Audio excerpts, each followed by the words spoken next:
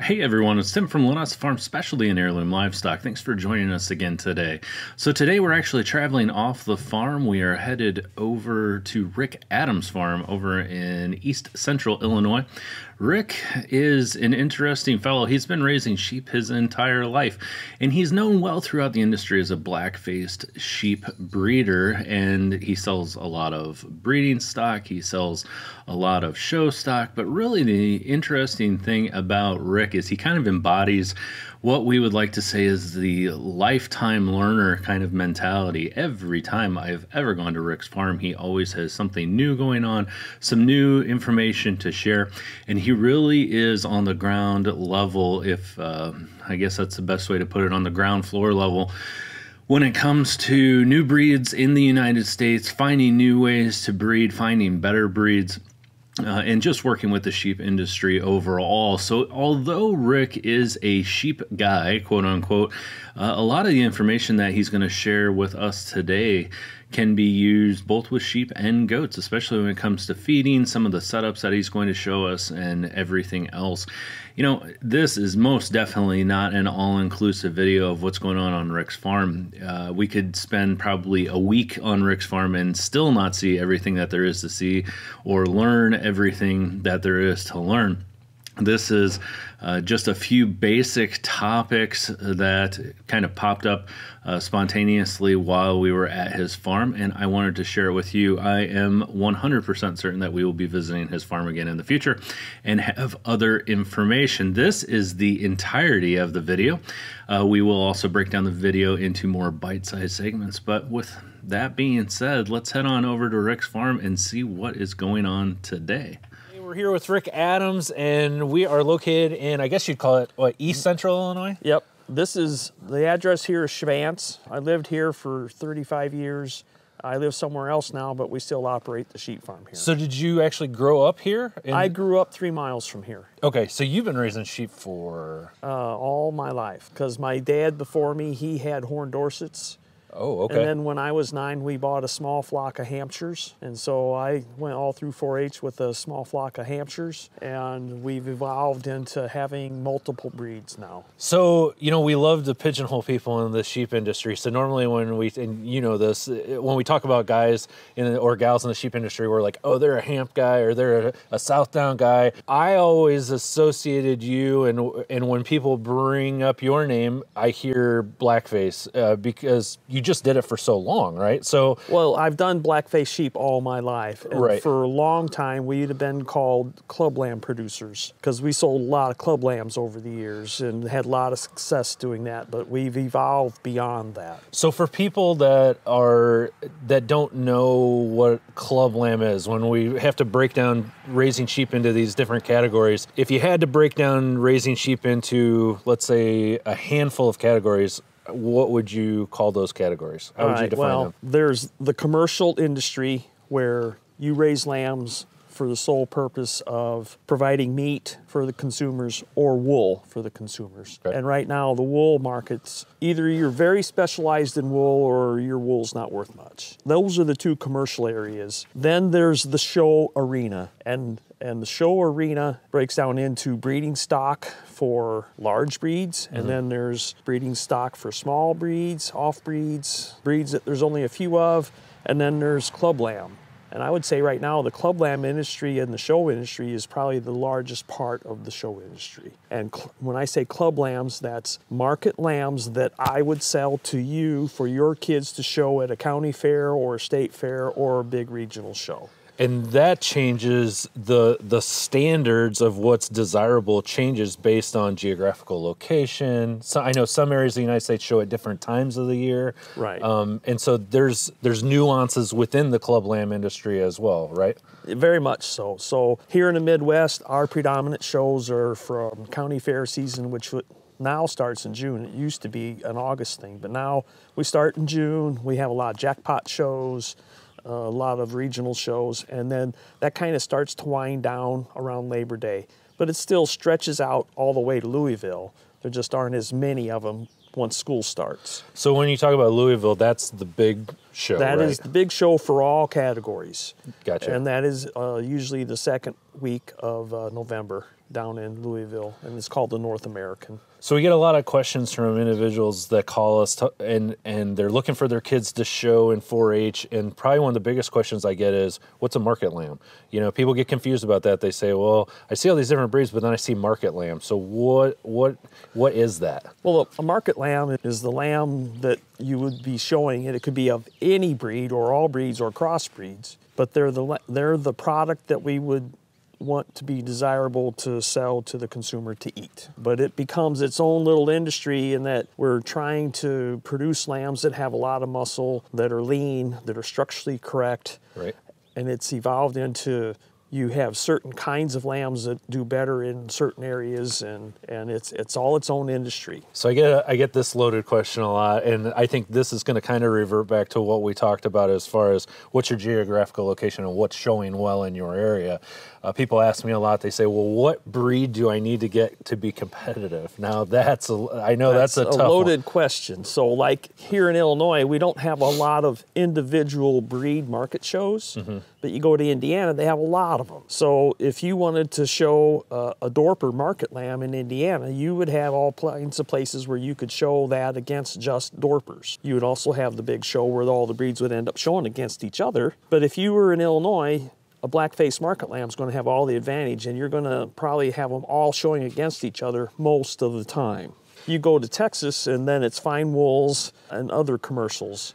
We've seen a shift in breeds, desirable breeds, I guess. I've seen a lot of Southdown guys transitioning into Dorpers, especially in the southern states. And it seems like I can almost watch some things that happen down south, and it slowly kind of trickles up our way.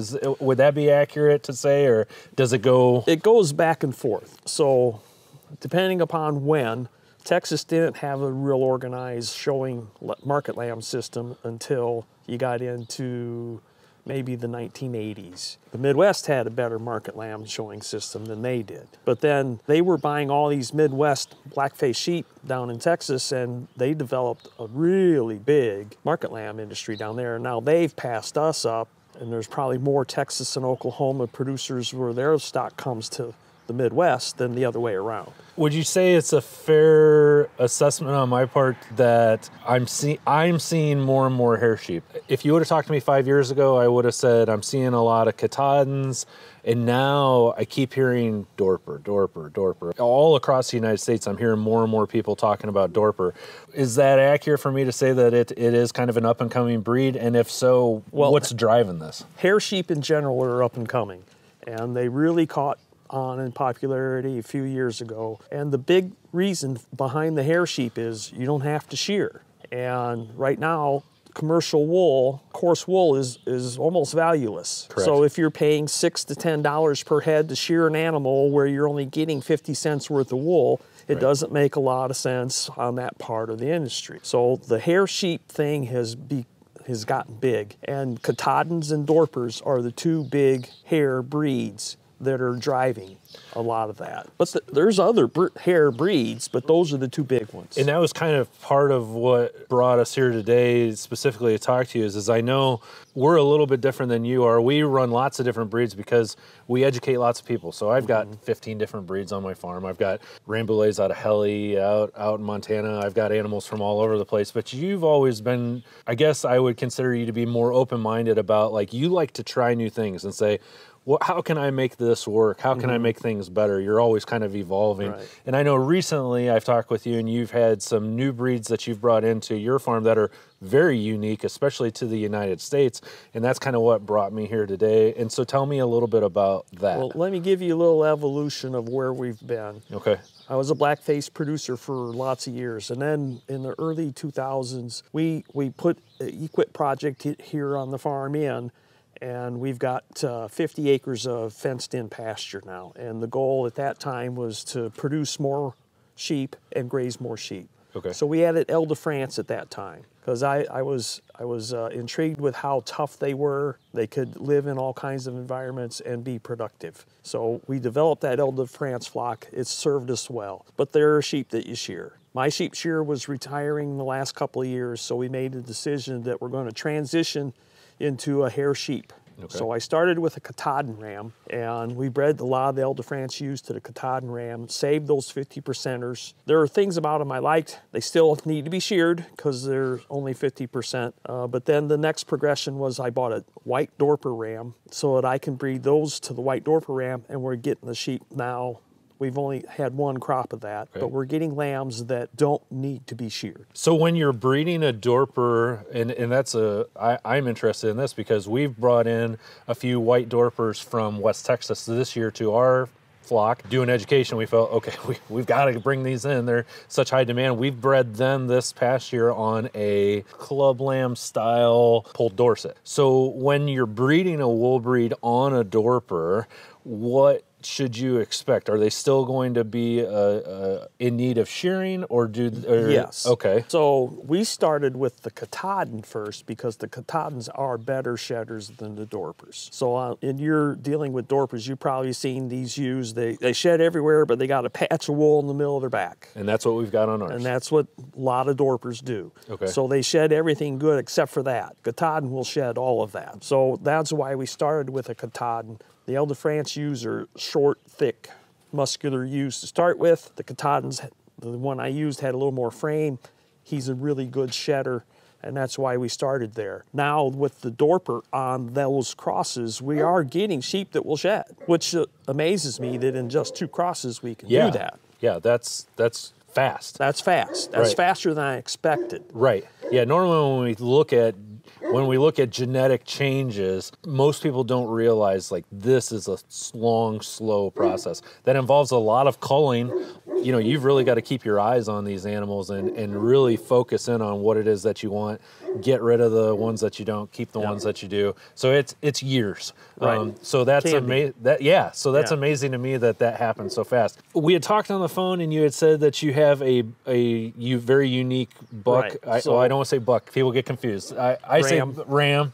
You have a very unique. We can still call them bucks. Right. Yes. So you have a very unique ram here on the farm. So tell me about him. So in the progression now, after the white Dorper ram, my plan is I got intrigued by a breed called Australian White. I've never heard of that. Yeah, they're very new to this country. There's one guy in Alabama who has imported semen and embryos here, and he's developing the breed here in the United States. And that's Fagerman Farm in Alabama. And I've been following him, and then this last year he had a sale where he sold some Australian White rams, and I was able to get one bought. So that's the next ram in the progression, is to use the Australian White on these half Dorper, quarter Katahdin, quarter Elder France ewes, and develop that, and we're going to breed up into an Australian White flock. I've heard of Royal Whites. Is this different? This is different than Royal White. So the Australian Whites were developed from basically 4 breeds in Australia, but the main contributor was the white Dorpers in Australia. And they look a lot like American white Dorpers, except for they're a little bigger. They probably shed a little better. So this is like better. Am I putting my foot in my mouth to say this? Let's not say that they're better than white Dorpers. They're different. Yeah. The last breed that I really knew of that was a really successful cross in recent years would be a Polypay. Polypay was an American invention of bringing 4 breeds together, and the goal behind that was to have a sheep that could have lots of lambs, do it out of season, produce a high quality wool, and be the really good commercial ewe in the United States. So, and they kind of have done that out west. Yes. So the 4-way cross with a Polypay, and this is a 4-way cross from Australia. Yes. What was their goal when they made this 4-way cross in Australia? What was their end goal if you had to... Their goal was that they weren't to be sheared. They also were looking for eating quality. So they're promoting themselves as the Wagyu of lamb. Okay. Okay, so lots of good intramuscular fat is what promotes good eating quality, and easy to do that on not a lot of feed. And in Australia, there's a real big push that everything's got to be white so that if you're clipping, you don't have any black fibers in the wool. Oh, I did not know that. But that's becoming less important over there, but that was another reason why they wanted them to be white. So they didn't, so that their fibers didn't mix with and be the wrong color in the wool clip. Gotcha. But the people that are producing these, they don't even have any wool sheep, so it didn't really matter. Awesome. Can I see the Yes, let's go take a look. Let's go All right. walk over there. I saw a feeder like this at a friend of mine in Indiana's, and this is actually built by Clean Pipe Structures in Indiana, and I had it custom made to what I wanted. So this is just a bunk feeder. These are like 36 inches wide, I think, and the spaces are just right for the sheep. And I just hooked them up together into a runway. Nice. And I just walk. This is my walkthrough, and I feed through here. And it's super easy to clean this out too. You get a flathead shovel and scoop it out, and it'll scoop right out. So yeah, it works great. These are, what are these? Okay, so this is my pen of ewe lambs. They're to be kept for this next year in the commercial flock. So the Australian white ram is in here, and then there are some half Katahdins in here. They've been sheared, so they're a little harder to pick out, the half Katahdins. Right. But if you look, like there's a half Katahdin. Right. You can see that she's got more hair around her legs and neck and head and belly. Right. But she's still got wool. Right. And that's what a lot of the half Katahdins look like. Half Ile de France, half Katahdin. Right. And the ones that are all wool are the Ile de France. And then there are these that are not sheared at all. Those are out of the Dorper ram and the half Katahdin ewes that I have. So you can see, yeah, they still have a little wool, but they're going to be fairly good shedders. And by the time they're mature sheep, I believe they'll shed that all out and be fairly slick. And there's, I think, 4 or 5 of them in here. And you got some nice long tubular body styles in here. So even some of these that I'm looking at right now would even show decent. I mean, and of course these have been picked over pretty well, right? I mean, these are... Yeah, there's 25-ish in here, and we probably had 120 ewe lambs that we picked these out. Because we had right at 250 commercial lambs this year.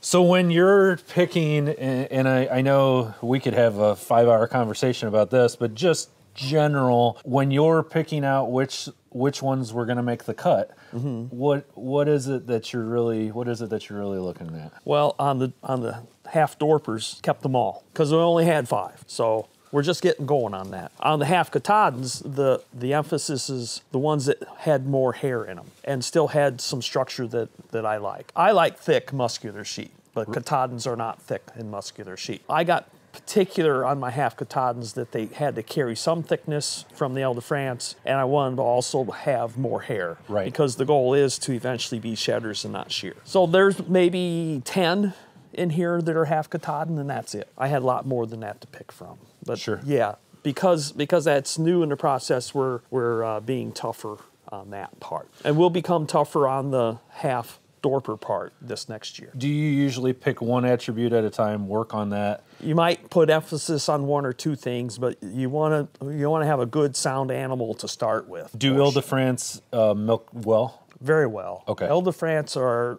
a French Texel, and they are excellent milkers. Because my Ile de Frances aren't pure, there's some Dorset in there, commercial style Dorset, so they're excellent milkers. Very good. Yes. All right, so your male is in here? The male is in here, and this is the male right here. He was born in late February. And so he's still young. He's still very young, and I put him in with these so that we can get some lambs out of him. Since he's new, I wanted a chance to get some lambs. Normally, these ewes would not get bred as ewe lambs because I would be developing them outside on pasture, and they would need more nutrition to be pregnant. But I decided since I wanted lambs out of him, I would feed these more, develop them faster, so that I could get some lambs. So as far as feed conversion from what you've seen with his breed, They're very similar to the Dorpers in that they can get fat easily on not a lot of feed. So the guy that I bought him from in Alabama, they don't have very good grass in Alabama, and he says they'll keep their flesh on their poor grass. And he feeds very little grain to his. And when I was there, he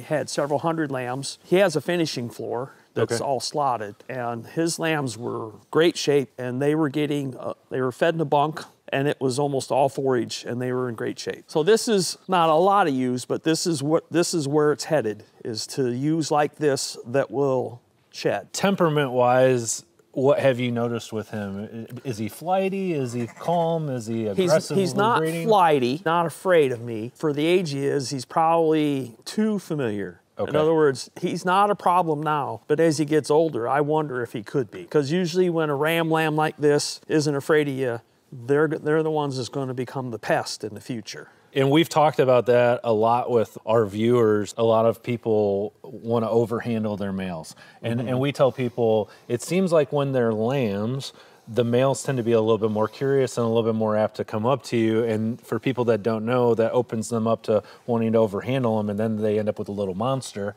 that wants to clobber them when they get older. Become more of a problem as they get older. Right. Yes. And so when you're looking at him, you say, you know, that's something that you're going to want to keep your eye on. Right. Okay. But now, that part of that's because he was individually penned for a long time. He got more attention than he probably should have at first. Now that he's in with ewes, he gets less attention. He'll probably not be a big problem. So how big do you expect him to get as far as finishing out? When he's mature, I saw his sire, and his sire was probably 280 pounds at a mature weight, and I expect him to be similar. So they don't get real tall, but they're real thick and they're real long. So as far as the breed itself, are you the only person in the Midwest that has one? No, there are other people that have them now. There's a good-sized flock in Missouri that has quite a few. He's been selling sheep to other flocks, and so it's starting to expand. But it is relatively new. There are not very many. So you would expect these to lamb when?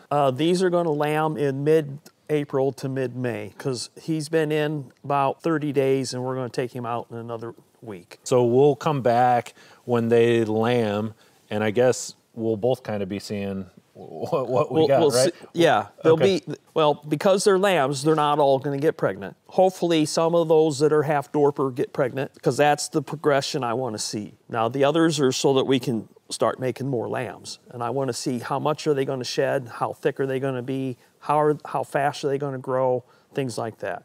My main market on these lambs now is a 70-pound lamb, a hothouse lamb, or a party lamb. They call them party lambs, weekend lambs. I got a place that'll buy every one I got, and they pay very well for them. And so right now, that is what is in high demand, is those lightweight lambs that have some finish on them. And I think these will be ideal for that. This is the Australian white ram that I bought. He was born in late February, and so that means he's probably 9 to 10 months old. And he's well mature for 9 to 10 months old. He probably weighs 130 pounds, give or take. And the goal is to produce 75-pound lambs out of him. Now, what I like about him is, even as a lamb, you can see that he's very good hair on his lower half and his throat. And the wool that he has here, it's not all wool. It's part wool, part hair. And I believe that as he gets mature, this will shed when he's mature. But I was sold on the idea that this was the direction I wanted to go. So when you're looking at body itself and what you like, well, what I like on him, structurally he's very correct. If you look at his feet and legs, they're nice and straight up and down. Right. They're on all four corners. They don't hock in. He's got good width between them too. And so a sheep that has width between its front legs and its rear legs has good natural width. And he's also wide across here. And this is the most important piece of meat, is right here. So you want there to be width here, right, and muscle in that. And then you want the hips to be square and have muscle in the hips. And so he's very straight lined, and he's very good on his feet and legs. So structurally, he's very good.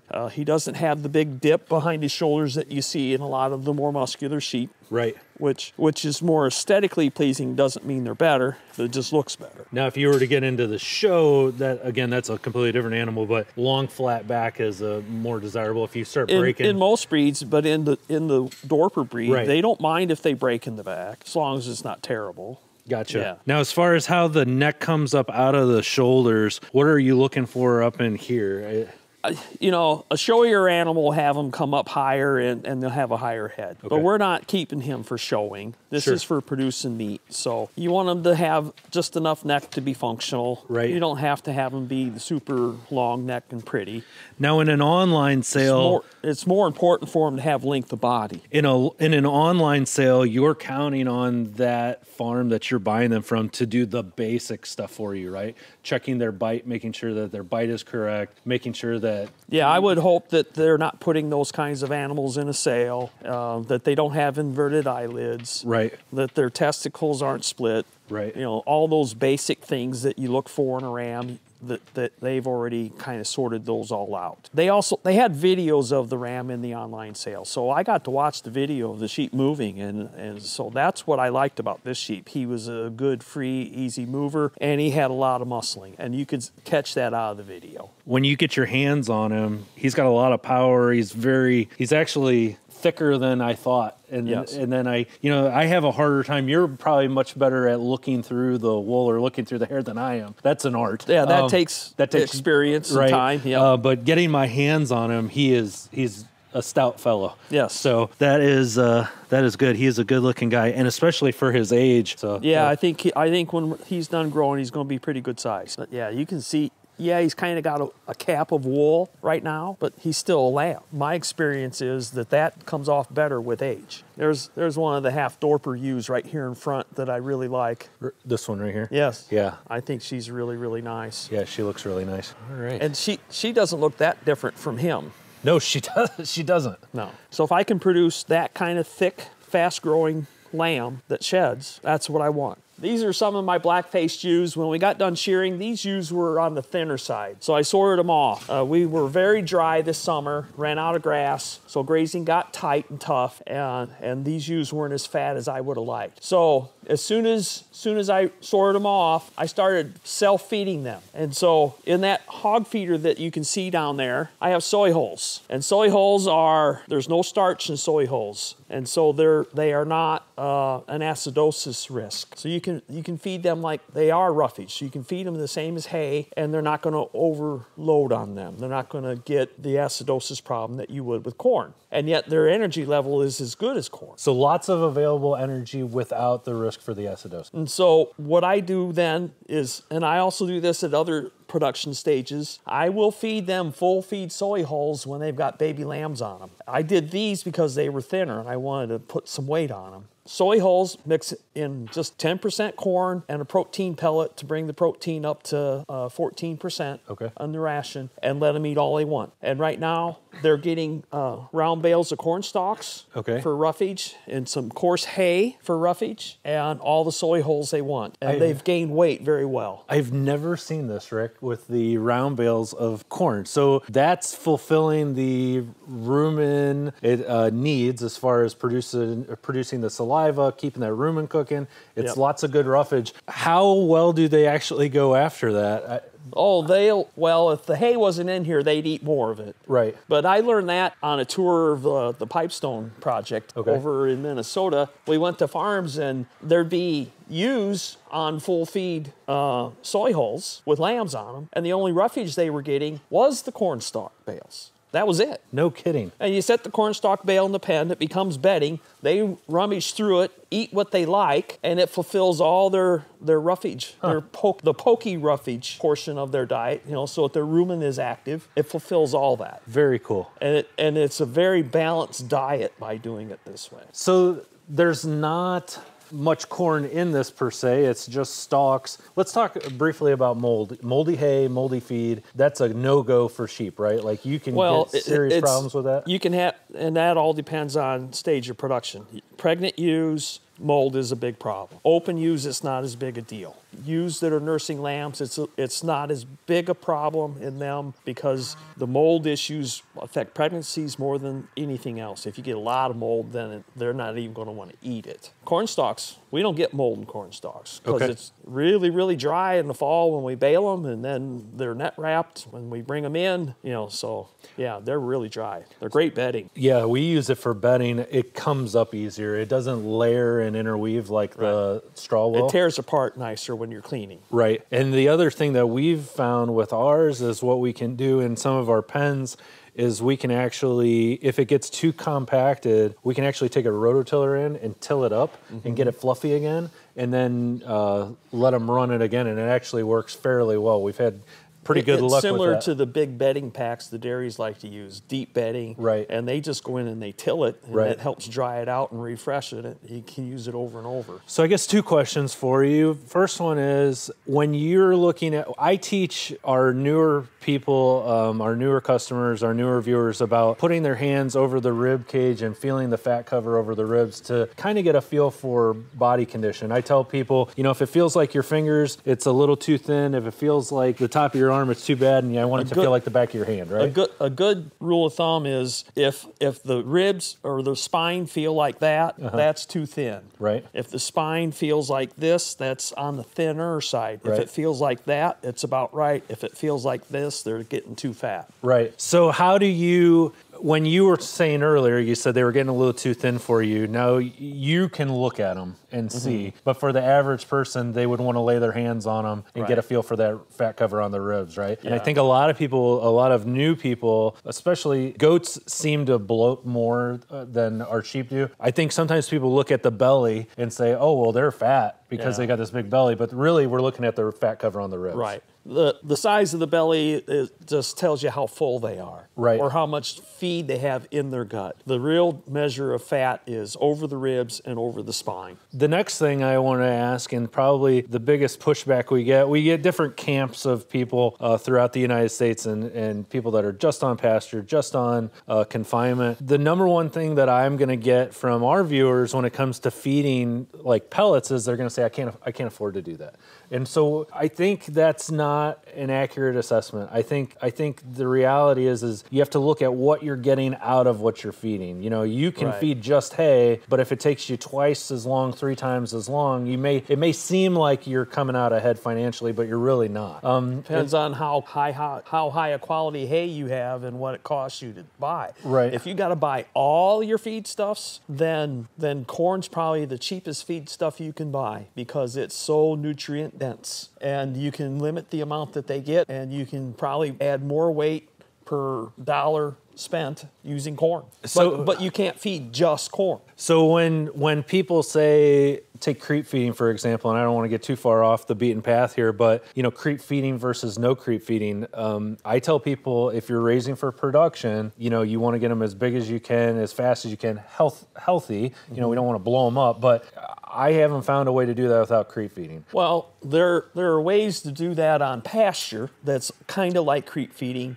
You let your lambs go through a creep gate onto the really good pasture, and they eat the nice little bits out before their mothers come, and then you move that gate forward, let the mothers have that after lambs have. Gotcha. And the lambs are getting the better end of it before the mothers are. That makes sense. That's just like creep feeding, right? But it's a different kind of feed. If you're going to be inside and feeding, then creeping lambs is a great way to get them off to a faster start. What breed are these? Are these kind of a mix? They are Hampshires and Shropshires, mostly Hampshires. What's the protein percentage in the soy hulls? The hulls themselves are about 11% protein. And to bring up that protein, are you introducing a soybean I use meal? a soybean pellet, soybean meal pellet. We can look at this feed.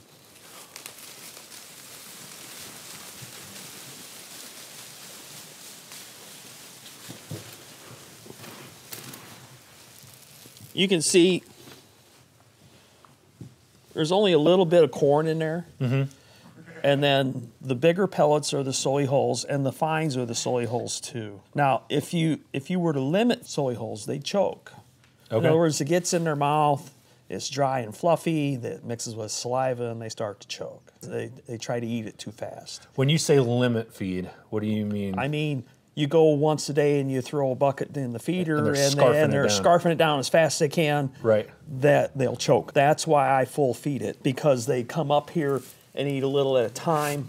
They don't choke. I will allow this to run out so that they clean this up, and that way I'm not wasting quite so much. Gotcha. But this is just an old hog feeder. Yeah, and we've had really good luck with these. We use these. They don't rust. They work great. We've had really good luck with the... And for now, while the people are getting out of the hog industry, there's all kinds of them cheap. Yes, yeah. For what? 10 years from now, there won't be any. How many ewes are in here, ballpark? 24. How fast will they burn through this? It'll take them 4 days to eat this feeder down. But this probably holds 8 or 9 bushels. So they're eating between 6 and 7 pounds a piece a day. But I want them to gain weight too. Clostridium you know, we talked to people a lot about why vaccinate against Clostridium. Historically, you know, when I was a kid, it was always referred to as overeating disease. Right. Is it important if you're going to have animals on a free choice feed to have them vaccinated against Clostridium? If this was corn, yes. But because there's no starch and the sugar levels in this are low, it's all digestible fiber. So it doesn't go into that part of the stomach that causes the Clostridium disease. And a lot of people don't realize Clostridium disease itself is basically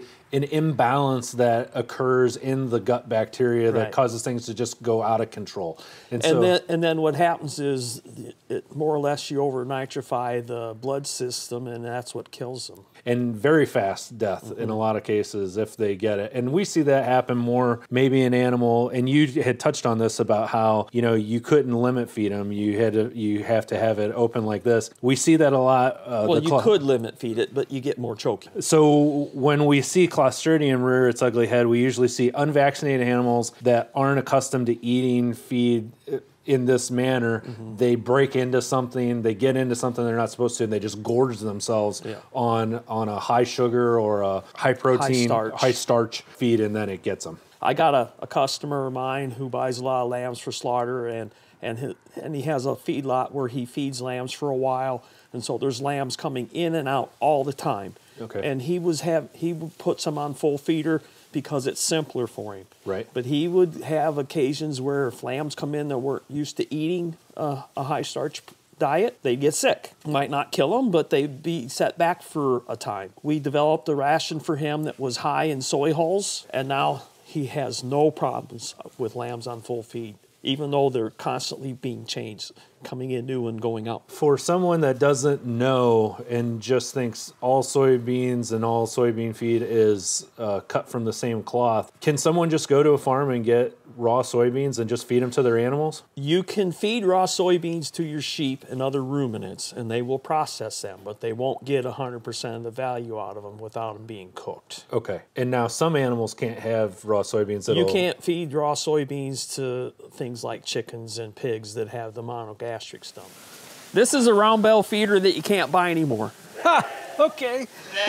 There's a guy over by Eureka who couldn't find a round bale feeder that he liked for his sheep. So he got out his welder and he built one. Okay. And then he wanted another one because it works so good. And so he built several for himself, and then his neighbor saw it and he built a few more. And so here in central Illinois, there's quite a few of them, but he doesn't build them anymore. Oh, geez. But they work great.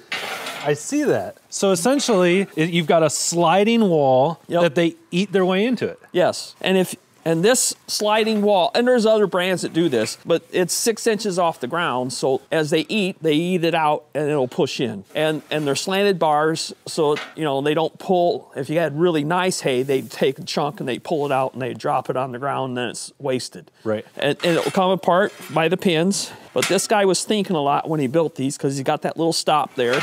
Yeah. And it's well built. I see that. I bought this feeder used, and I've had it 10 years. It's a great feeder. And I can't get one. And you can't get one unless you go find somebody that's done using it. Right. Or I get a fab guy to make one for me, I guess. I've had people take pictures of them so they can make them. Okay. Yeah, that's it's genius. real basic. Yeah. Yeah, that's very smart. Huh. And would you say this is the best you've found for protecting from waste? Well, they're better at protecting from waste, but they're harder to work with, and the sheep have to work at getting the feed out. So there's a trade-off between waste and the sheep being able to eat. No matter how you do it on a round bale like this, you're going to get some waste. What you waste versus what benefit you get out of volume feeding is well worth this. Do you feed the same kind of hay throughout the year, generally speaking? No, I save my best hay for when we're lactating.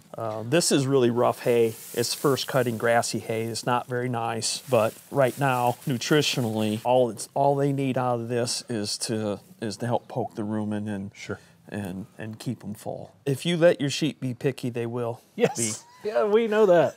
Yeah, we know that. So what do we have in here? This is the blackface ewe family here, Hampshires and Shropshires. These are going out and eating on the pasture. My hay fields that I baled all summer, let them go dormant, and they're cleaning them up now. So that's kind of like free feed. And same bedding, cornstalk bedding, and very close to lambing on some of these. I decided that I'd start feeding them a little more. So they're getting the soy holes. How far out are they from lambing?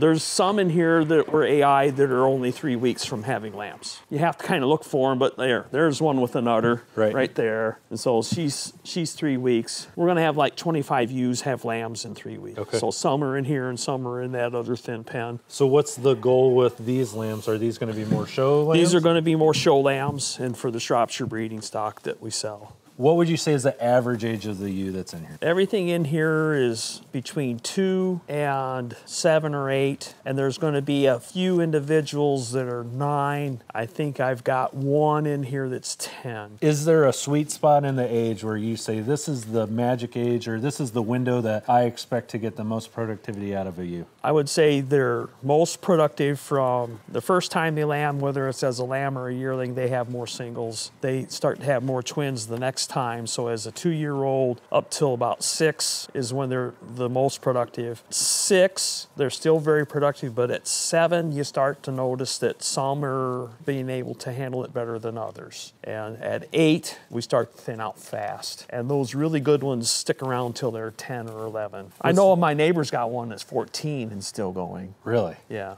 but you don't get a lot of them. I see. And there are some breeds that are different than others. Right. White-faced ewes will last longer than black-faced ewes. I did not know that. Yeah, you've got some nice looking ewes in here. You've got some ewes in here with a lot of length I'm seeing. You've got some that have a lot of hip. And they should. You've obviously kept them for your breeding stock, so this is going to be kind of the choice ones that you've kept. Try to keep straighter tops. Right. And square on their feet and legs. And that's what the industry calls for. When you're showing, you got to have thickness and correctness. Now, your breeding males, do you keep all of them? Right now, they're pretty much all penned together over in another barn because we're done with all the breeding except for on a few of the commercial sheep. We will try and have some fall lambs, so come April, we'll do some breeding groups to get some fall lambs. Predominantly, we lamb from December to April. And there's a monster ewe back there in the back that I see. Yeah, she's the biggest ewe we got. Holy smokes. Tell me about her. Well, she was born in 2016. You can see her. So she's a 2016 model? Yes. We raised her. She was shown by a friend of ours,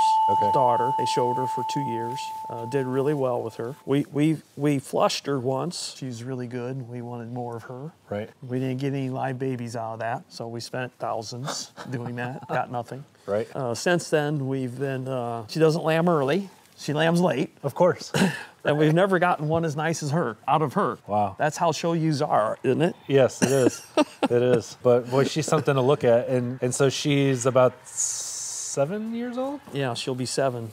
Kind of what you were saying there that some people may not understand is that when you say she doesn't lamb early, that can hurt you as far as show because you want a little bit earlier lamb that has some time to develop before show. Yep. Yeah. Deal. And that's a genetic thing. She just, right. You know, sheep are sensitive to the day length for getting pregnant. Right. And she's extra sensitive, and she doesn't lamb till March without making her lamb earlier, right, through other manipulation. All right, so I'm Tim from Linessa Farms, specialty in heirloom livestock, here with Rick Adams. We appreciate all your time today. Thank you. Thank you very much. And if people want to get in touch with you, do you offer farm tours? Do you offer sales?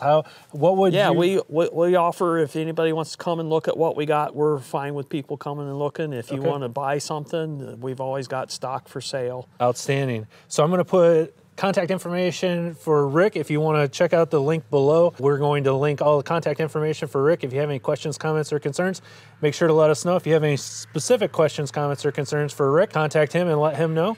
And we look forward to seeing all of you again next time.